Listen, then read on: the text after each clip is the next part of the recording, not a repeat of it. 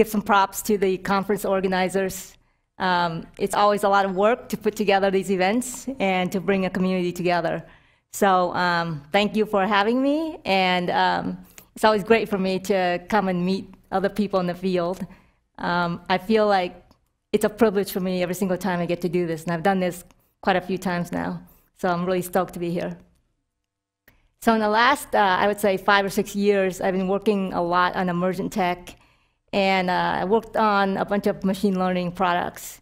And I think that experience of designing experiments for emergent tech has really changed how I thought about design and changed how I thought about problem solving also. So I'm here to kind of share my work with you. So thanks to Dave Howard who already introduced some of this and stole my thunder. But basically, in the movie The Wizard of Oz, what happens is that Dorothy and the gang go to see the wizard. And when they go to see the wizard, he appears to them as this floating head with fire and smoke, right? And the phrase Wizard of Oz prototyping actually got, its name from this. So when Dorothy and the gang discover that the Wizard of Oz is actually just this old man behind the curtain who's like pulling levers and everything, they realize that the wizard is not real, right? It just feels real. It feels like magic just for a moment, right? So that's what Wizard of Oz prototyping is about, is to suspend someone's belief and make them feel like it's real, like the experience they're experiencing is real. So I saw this on Twitter probably last week. It wasn't in my deck, but I decided to put it in, right? So the spirit of it is like Wizard of Oz. Wizard of Oz prototypes are hacks that are done really, really fast. But the reason why this isn't a Wizard of Oz prototype is because we already have a mental model of how air-conditioned experiences inside cars work. So when we look at this, we say, that's just a hack, right? So let's revisit what prototypes really mean and why we prototype. I think we prototype because we want to connect our intuition to problem solving. We prototype so that we can ask better questions. We prototype so that we can experience something that is invisible. So for example, when we're trying to understand how a transition works, or an animation, or something ephemeral that we can't understand just the flatness of it on paper. On our team, engineers also prototype so that they can understand the constraints of a technology, right? The first time I worked on search, I understood that the key to really understanding the granularity of how we search relies on the fact that the engineers have to understand the data. So I forced them to prototype a very ugly prototype just so they can see the data. But I actually think what prototyping means is that we prototype so that we can actively think, right? It's not that we're trying to make the solution look exactly and work exactly the way it is. There's a whole continuum of prototyping. And when we prototype, we can understand better the questions we're asking about capability, about how something feels, about transitions, all of these things that makes the product better. We can identify what is it that we don't know. This is a quote from my previous product manager in 2 years or 3 years ago when I was still a UX designer. And I live by this. He said that good design isn't about the quality of the idea. Good design is about the quality of good thinking. And I hope to illustrate that today throughout this presentation. So I said before that prototyping is a way to ask better questions. A lot of times when we conceptualize something, we have to ask a question like, how do we know that this is true, right? So engineers will ask questions about capability, designers will ask questions about behavior, and there might be compounded assumptions in there. So prototyping for me is a way to isolate the key questions and ask better questions. Probably the most important thing about Wizard of Oz prototyping is a way to imagine the unimaginable. So if you look at the Wizard of Oz movie, right, nobody could imagine that the Wizard of Oz was like that. They didn't know how it would feel. They had no expectations, right? So when you use Wizard of Oz prototyping when you can't use the original regular tools that you would have. You just have to like build something that you cannot otherwise have built just with your regular tools. This is the early iPhone UI prototyping, and I want to point out that it's really, really ugly, right? Because the point of this is just to get to a conceptual model. The point of this wasn't to get to a perfect UI. And the other thing that's important about this is that they did two prototypes. One with the early scroll wheel iPod prototype, and then the other one was the early concept of the early iOS prototype. So the iPod prototype was done because at the time, the iPod was the reigning product for Apple. It was a conceptual model that they know users are already using, right? So that's probably the baseline for the experiment, is to test it against a baseline. But at this point, there's no bells and whistles. It's just a very basic navigation. You can feel and play with it. Today, I'm going to tell you 3 stories, and it's all work that I've done. About 2.5 years ago, I left GoPro, and I went to work for a startup, mainly because I was ready to leave GoPro, and then the other reason is because all my friends left GoPro and went here. So what this company is that they were trying to build IoT technology, so Internet of Things. And they bought this house, and the idea was that they were going to gut the house and then basically put a bunch of sensors in it and then build the experience inside the house. So they can just test things inside the house. The problem was that we didn't know exactly what the product would be. It was like a think tank. It was like, let's build a bunch of experiments, and out of that, something will come up from all the experiments that we ran. And so when I came in, I was like, well, what does the designer do? I mean, it's voice, you tell the robot to do whatever, and it just does it, right? So my product manager at the time says to me, you're designing a butler without arms. So that was basically the mission and the guiding principle. So we thought about the house as a platform. And this is inside the house. We gutted the house, right? At the time, Amazon had released its first version of the Echo, right? And there's all these isolated Internet of Things devices. But one of the terrible things about those devices, even now, is that they don't talk to each other. Like, the hub works one way, and then if you want to turn on the light, you have to say, hey, Alexa, turn on the lights. And Alexa doesn't understand. You say, hey, Alexa, turn on the kitchen lights, and so on and so forth. And if you sync the hue bulb, sometimes it would drop off. So there's no connection about all these devices talking to each other. So we saw the house as a platform where things can plug into the house, and the house just knows. The key thing is that it would be context and modality aware. So right now, if you carry your phone around, the house doesn't know, inside your house, the house doesn't know where you are. That's why you have to say, turn on the kitchen lights and not just turn on the lights, right? The other thing we were concerned about was local first privacy, right? So we were worried that users would be concerned that we're watching them all the time. So we had a guiding principle that we wouldn't put cameras inside the house, and we'd be local first. You hear of mobile first, but we thought local first. Local first means that the house can operate without internet connection. The other thing was that we wouldn't send the data to the cloud live. There were ways that we would hide the data, right? So these are some guiding principles that we started with. The other idea that we wanted the house to be aware, and the house just knows what your needs are, and it's got your back. It's always like making sure you feel comfortable and safe. So one of the things that I grappled with when I started thinking about building an experience inside the house was I realized how much we got for free carrying around a mobile phone. When you carry around a mobile phone, you know where you are, you know what context. When the user takes the phone out and then clicks on the app, it already tells the app the user already tells the app what the user wants, right? If you open like Uber, you already know you're going to ask for a ride. But when you're inside the house, you don't know, right? Modality is like also like you're using touch. So that's a given. You don't know what your intent is. So all these things you're getting for free because the user came to the device and asked for something. And so the problem I had to solve was, how might we automate an event without explicit user input? How do I know what the user wants? So the first thing we have to do is we have to make sure that the house can sense things. It knows where you are, it knows when there's a problem.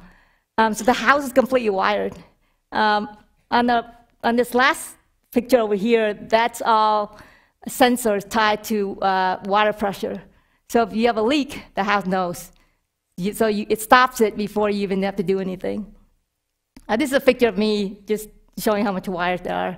And I actually had to go around the house kind of looking at where to place tablets. I had built a house on my own, so I'm always stoked to take on another home improvement project. This is really interesting. So these are sensors that we put into the floor. And the sensor don't know who you are, but the sensor know that you, human X, uniquely are in this room, right? So we put these sensors in the floor, and these are engineers who's testing the sensors. So the thing that people, when people think about AI, they think like, oh, this is one consciousness that knows everything. But actually, it's a network of many AIs, right? And each AI has a job. And so it's only one job, right? So there's many different use cases inside the house. And so I always say that, each AI has only one job. And sometimes AI, when AI first gets started, it's really stupid. So it always just has one job. You got to do it right.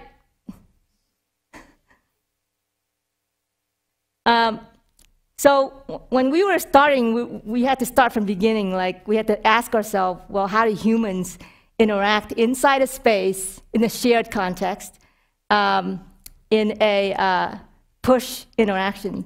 So when you think about how you interact with devices now, it's always a pull interaction, right? You go to the device, you pull. Hey, system, I need this, give it to me. When you're in a place and the house is trying to get your attention, it's pushing something to you. So if you think about interacting with human beings, like if I'm looking at Sean from across the room, I have to make eye contact with him first so he knows I'm looking at him, right? And then we say something.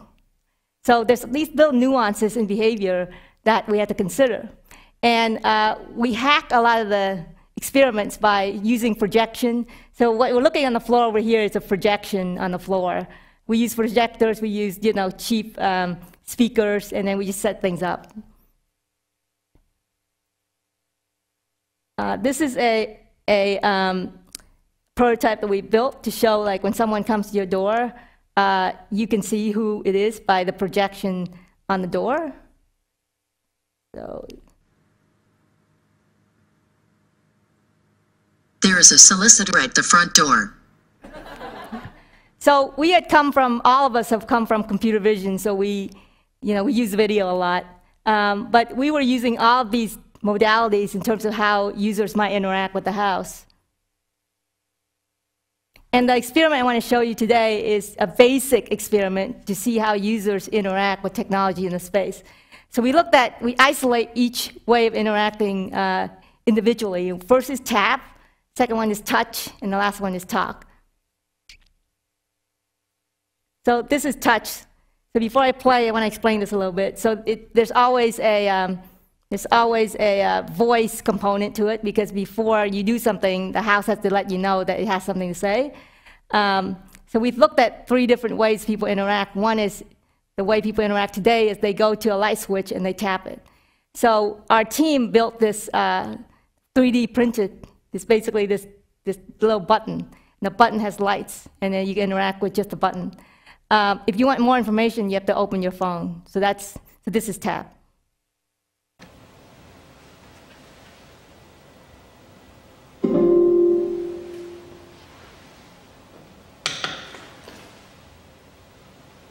There is someone in the driveway. Use the HOMA app to watch the video. It says there's someone in the driveway. Use the HOMA app to look at the video. So basically, in order for you to get the next piece of information, you need something else.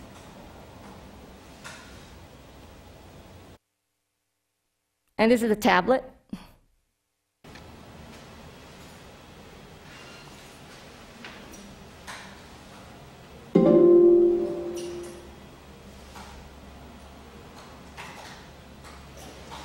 So the tablet works pretty much the way we use, tablets now, but it's more of a notification center. It's not like something you go and you play with apps and so on and so forth.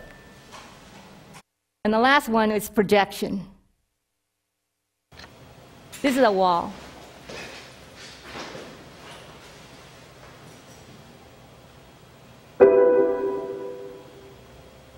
Ava, what's wrong? I've discovered a leak in the water heater. Show me. Shut off the water. Okay. Everything is okay. So basically, the thing that we learned from those three things wasn't that any one was right. What we learned was the human behavior and how humans behave interacting with each of these things. We found out that continuity was really important because the first one, which is the button, it was a loss of continuity. They have to pull out their phone. That was not good. The second one, which is the tablet, the thing we discovered was that there are certain tasks that you're doing anyway, right? Like you're going to get, when you have someone knocking on your door, you're going to the door anyway, but you might stop and then look at the tablet, right? The third one is most interesting, which is the projection. So we found out that people don't walk up to the projection because they can see it much further away. And so they're likely to just sit in the living room and then talk to the AI, right? The other thing that people really like is that they like the fact that the projection is invisible until you need it. But I think the most interesting thing of all is that it's about focus. So this is the floor plan of the house, and you see these little triangles up here. That's where we position the projection. So if you have a projection and it's like basically projecting much further away, you can stand much further away and interact with it. If you have tablets in the blue triangles, you have to come up close to it and interact with it, right? So to me, interaction is really about focus, getting your attention, and by the distance of your attention, we can invite you to do different things. So yes, I was talking about focus. This is the second story. So this is actually, I basically wrote the abstract for this conference with this case study in mind. So when I was at GoPro, I worked on the storytelling team, and I was tasked with the job of helping users to tell their story quicker. So before I get into that, let me explain this first. What happens when designers design is that usually they ask for constraints, right? But what happens if you don't know the constraints? What happens if you don't know what the capability is and you're trying to still figure out what that capability should be?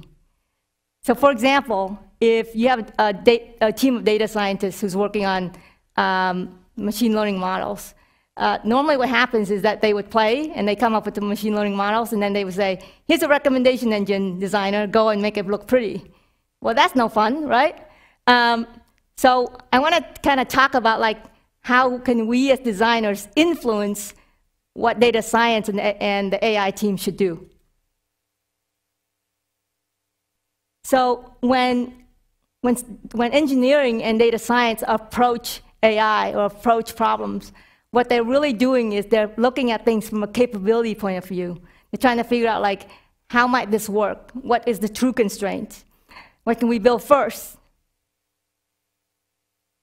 Oops, sorry. I'm too quick on the clicker. Okay, but when UX approach problem, the question they ask is, what is the human motivation? We're looking at it from a human lens. Crap. Okay, so let's get back to the GoPro problem. So at GoPro, if you guys aren't aware of what GoPro does or what it is that GoPro makes action cameras. And the way people use them is that when they're out doing action sports, they just wear the camera. And then they turn on the camera, and the camera just captures whatever, so that it doesn't miss any moment, right? the problem with this is that the camera over captures, and you have like, really shitty shots, and you have like a few awesome moments. We call this set it and forget it. So the camera's, basically you just turn it on and you forget about it, but the camera's gonna capture everything. But people don't buy the camera to wear it, they buy it because it's a promise of storytelling. They can tell a really awesome story from the videos they capture. So instead of telling you, I'm gonna show you. So these are my brother's footage. This is just one day over the course of a 7-day vacation. And I believe he shot over 30 gigabytes in total. So you can see here that he has a file here that is 12 minutes long. And here's another one that's 8 minutes long, and another one that's 12 minutes long. So let's take a look at this one.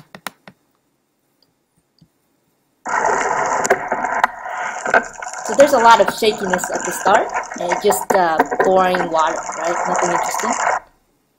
So I'll scrub forward, see if there's anything interesting.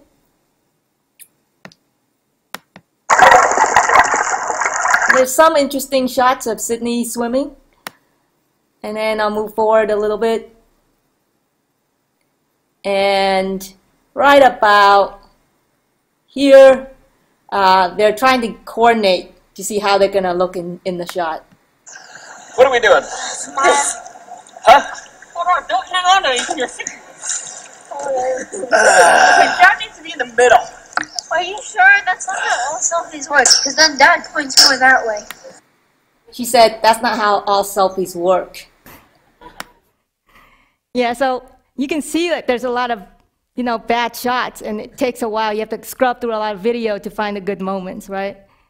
So how do we get users to go from that to this in 5 minutes?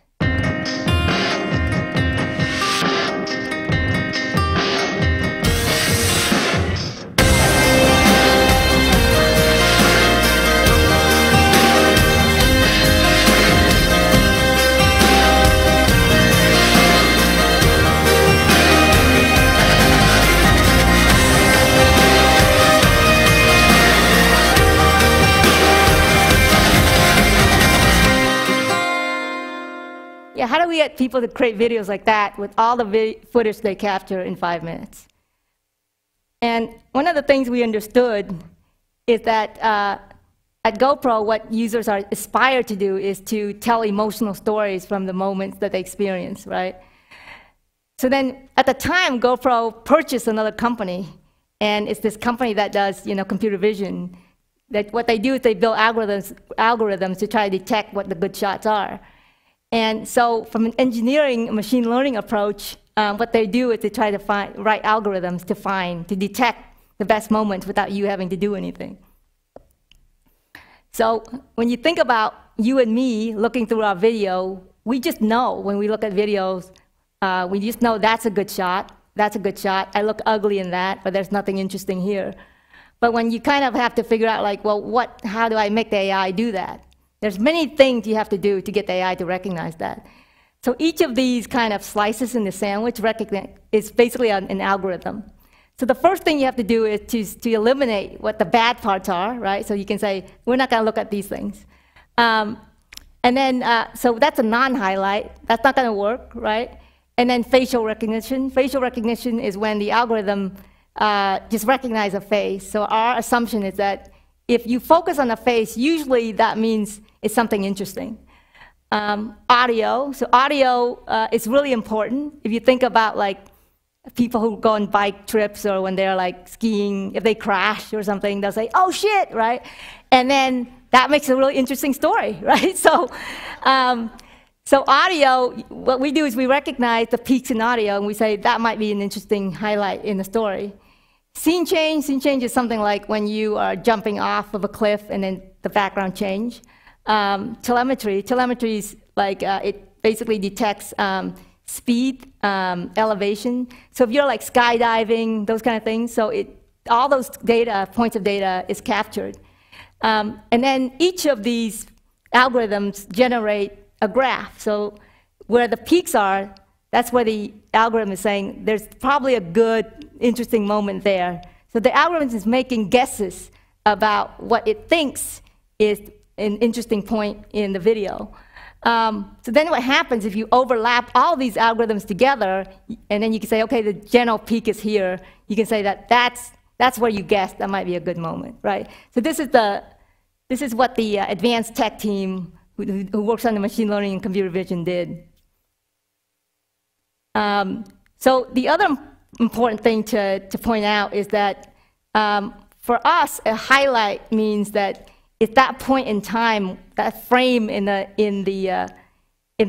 basically in the duration of a clip that we think is the most interesting part, right? So say, for example, if you jump off a cliff and you're in the middle of the leap or something, that's what we call a highlight. And then we take some time before and we take some time after, and we say that clip, 5-second clip, is an interesting highlight. The interesting thing about selecting a 5-minute duration is that if you watch any video on TV or movie now, go do this next time you watch a movie or video. Count from 1 to 5, do 1001, 1002, 1003. No clip is more than 5 seconds. If it's longer than 5 seconds, it's usually the camera is doing a pan or something. So somebody told me that the duration of a clip, it corresponds to the time that your eye can blink or something like that. I just thought that was interesting. But from talking to video editors and looking at storytelling, we know that good videos or good stories have short clips. But the other thing that happened when they were doing this is that they still don't know if the highlights that the AI generated was actually any good, right? So then if they were to make this happen, they would have to have an experience where the user would have to tell them what's good or what's bad. So this is a screen from just from the new software, but basically what it's doing is that it's showing you telemetry data, like speed and elevation. And this is what it actually looks like for real. This is a meeting with the advanced tech team, and you see the peaks in the interest graphs. So this is the UX project that I worked on. And the question we asked is, how might we make storytelling quick, easy, and fun?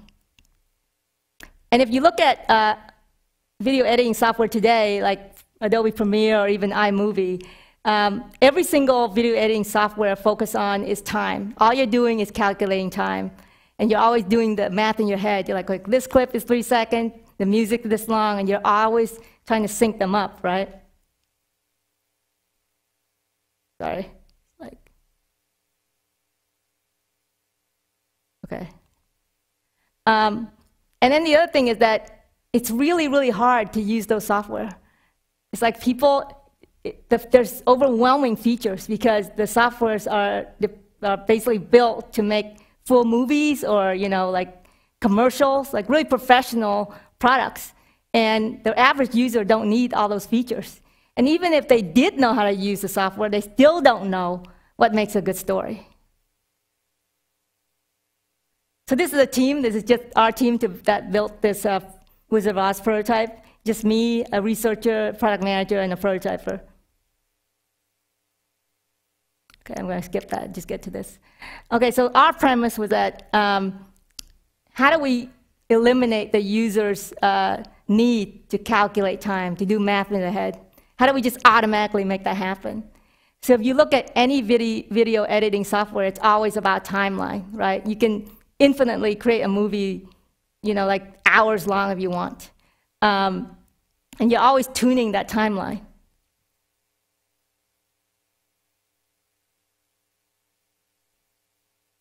So our premise is that what if music is the timeline? So music is the current that carries the story, and we're going to make the story emotional. So the idea we had was that what if we gave the user a template, which is the music, a smart piece of music. And in the music is tagged, like we can identify the emotional points in the music and the cuts in the music.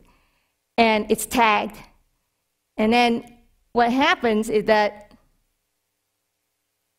when the user drops the clips into the timeline with this smart music template, it would automatically snap to these emotional points in the timeline, in the music timeline.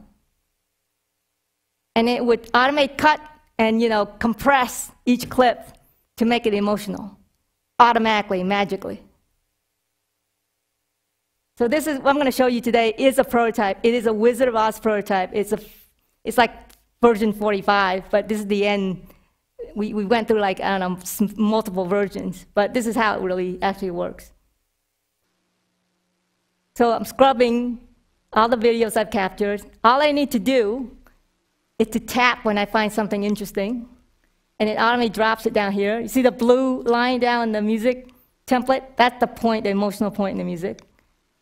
I tap on something again, it drops down there. It always fills it up. So I'm just tapping, tapping, tapping. And I think there's one more.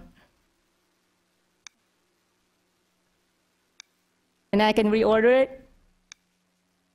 And then that's it. This is actually a real user's footage. He goes scuba diving at night.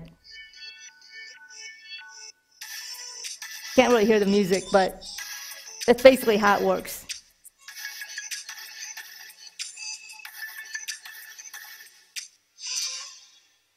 Okay, then what happens if I decide that I don't like that piece of music, I can go and select other tracks.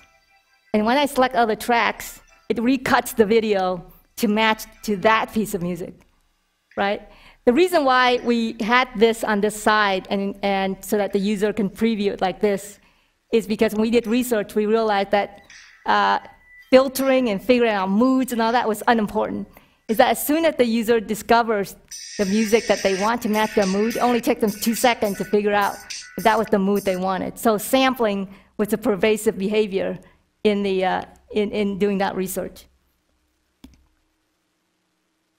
Okay, so that's the prototype. This is the real product, what it looked like afterwards. I'm going to show you this video of, this is like the first version of the prototype. And what we did was we asked users to describe what a highlight means.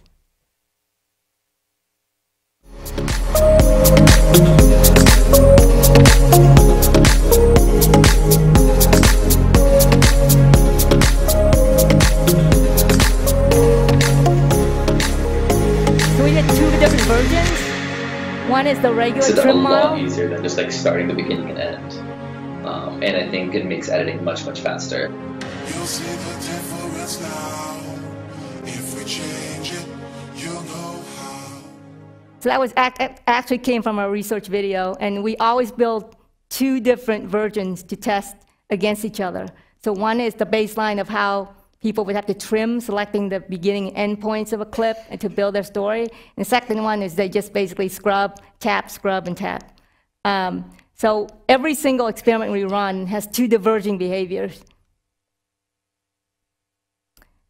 So from that work, we're able to define the roadmap for AI for music syncing. I'm not going to go through all this now, but basically we can roadmap out what we do first in terms of figuring out how to build music templates that are smart.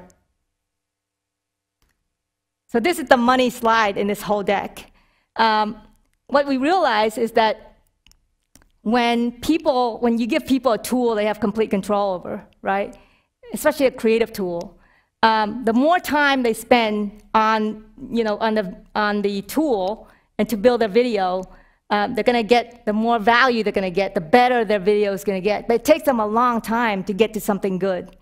If you give them something that's machine assisted, the machine's only going to do something just good enough. It's never going to get any better than that, but they can get to satisfaction much quicker. So, so the point of view we have is that we're not trying to duplicate iMovie or Premiere. We're just trying to give people something good enough so they can get something out to social media and share it, right? So that provided the guiding principles for the product.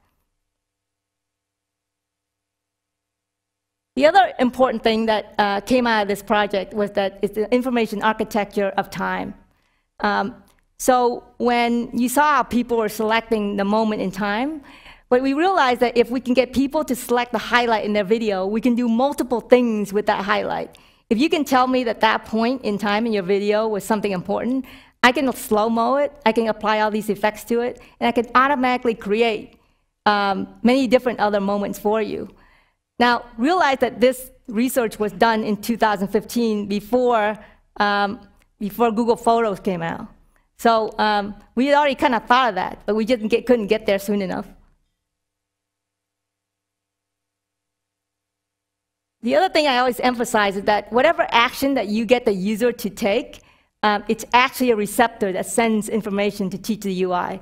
So if you can get users to tell you that's an important moment, then you can feed that information back into the AI and then teach it like what is the good moment. So interaction design for me means that designing receptors for AI. So everything you design that you get users to focus on, you could basically get more value out of it by teaching AI. So here's the last story. I promise this one will be short. So I did this work before I left GoPro, and I couldn't finish it. But I was really proud of it because it earned me like a couple of patents. So the idea behind this project started with a conversation that my product manager and I had. At the time, GoPro had started to build prototypes for 360 cameras. And I was thinking, like, what does storytelling for 360 look like? And my product manager says, you can only understand 360 video if you're a chicken. And the idea is that chickens have, like prey have eyes on both sides. So they have close to a 360 vision, but we don't have that awareness, right? So if we need awareness, we have to build UI. Like when you drive a car, you want to see something in the back, you need UI, right? So these are the cameras at the time. The first two cameras that came out, these aren't real cameras, they're more like rigs. And what they do is they put all these cameras together, and then you have to run it through its software, and it stitches it together. When I was working on it, we had a Fusion prototype that looked like it's hacked. The real camera is over here, which to me is still a hack. But at the time, like, this is what we had to play with.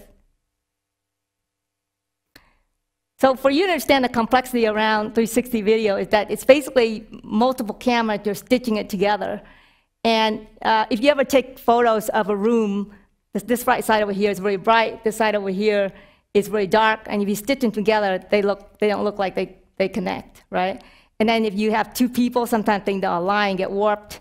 So there's a lot of technology, AI technology, that kind of takes all the information and kind of makes sure that they look seamless. So that whole thing it's a complex, it's really, really complex, and takes a lot of processing time, which impacts the UX. So the question we had was that, how does the user engage with that 360 content and identify the best moments? 4, 5. So this is an experiment that I ran when I went to Paris to meet with the Paris team. And we did that because we wanted to see how long it would take, how long is the video, and how long it would take for processing time.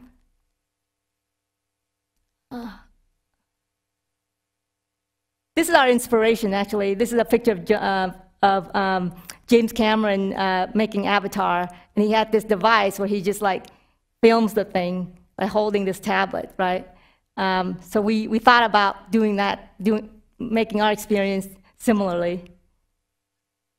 So this is the prototype. We didn't have a lot of time. We were trying to hack the thing. So we were using our old prototype that you saw on the previous project, and then we hooked up the iPhone to the desktop. So we were using the iPhone as a UI to kind of look at this 360 video, and then we had two different prototypes running. One is we give the user the ability to recapture, like a cinematographer, the 360 video that they get to relive. And the other one is they're still doing the same thing, but all they are doing is tapping, and then the software would cut they would cut the video as a 2D clip and then place it into the video editing software. And you can see a little bit here. Let me do this.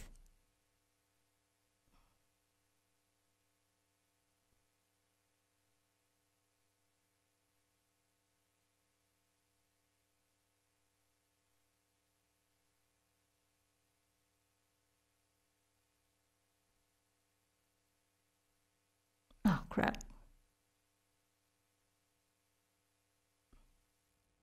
There we go.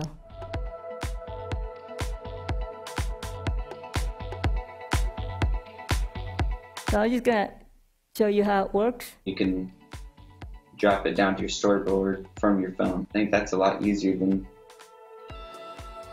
maybe even just scrolling through. You can kind of watch your whole video and then just drop it down. And then you go to here, you can kind of see how they're doing inside the lab. For me, it was, you can almost kind of live the moment. So like walking through the crowd, you're living the moment, and you're like, boom, okay, I'm walking this way with the camera, and then I just want to pan out here. You can kind of see how that prototype worked. That was our ugly Wizard of Oz prototype. And we did it just to see how people would interact and live, relive the moment with their 360 video. And what we found out is that they have more reshooting opportunities. There's more perspective, more panning, more moments. And the other thing we found out is that when people get to relive the moments and then holding the iPhone like that, they automatically project themselves as a filmmaker. They were doing things that they didn't do otherwise. They were like thinking about panning, they were thinking about zooming, all these things they hadn't considered before. The other thing that was different was that the clips were longer. Because before they just had like this one perspective, but if you can zoom in and transition, then it's a slow transition, and so the clips were longer. So what was happening was that when you set the 360 camera and it's doing the capturing for you, what you're doing afterwards is you're reliving the moment. And this really impacted the hardware team, how they look at augmenting the camera at the time. Because they realized that what users were doing were, they were kind of retelling the story afterwards. And so what was important is to have high resolution and a different kind of lens. So the research we did impacted the hardware design of the camera as well. Another thing that was interesting was that we could invent time. So if you had a 360 still, you can kind of pan through a still and create bullet time. So there are things that were outputs of this that we hadn't considered that were possible to make novel outputs for storytelling. And then the thinking around the highlight also changed. So before we were only looking at time. Like if you scroll through a video, you knew that at that point in time, that moment was interesting. But with the 360, you have to consider time, zoom, and angle, right? So it felt like we were kind of designing or deconstructing the matrix. And this was the design that I worked on afterwards. And on the third screen here, you see what we call a quick stitch or a six stitch. So we were giving the user the option if they wanted to have a low resolution stitching so they can get to something, the processing would be faster, or they can get something more high quality. And I didn't do this because I believe it was the right thing to do. I did it because I knew it was leaving GoPro, and I knew the team needed to answer that question. So I knew that that was necessary, so I designed it that way. So in conclusion, I want to say that new experiences always change users' behavior. And when we as designers think about design, we like to envision the future, right? But what happens, I was talking to Dave about this last night, I was like, designers like to envision the future, but they like to envision a future without constraints. And I'm here to tell you that in the future, there'll still be constraints. But you get to set the focus. You don't have to wait for people to tell you what the constraint is. If you frame the experience right, you set the focus for the constraint. And the most important thing that I learned from this was that Wizard of Oz prototyping builds teams. So before I left GoPro, I had a director of engineering who came up to me at the time because I had trained another team to kind of run this research, this process we had. And he said, Ha, you think your value is your ideas, but that's not your value. Your value is the energy that you put behind the ideas. And every single time you run these things, you automatically build teams. So I think that that's the true value of Wizard of Oz prototyping. Thank you.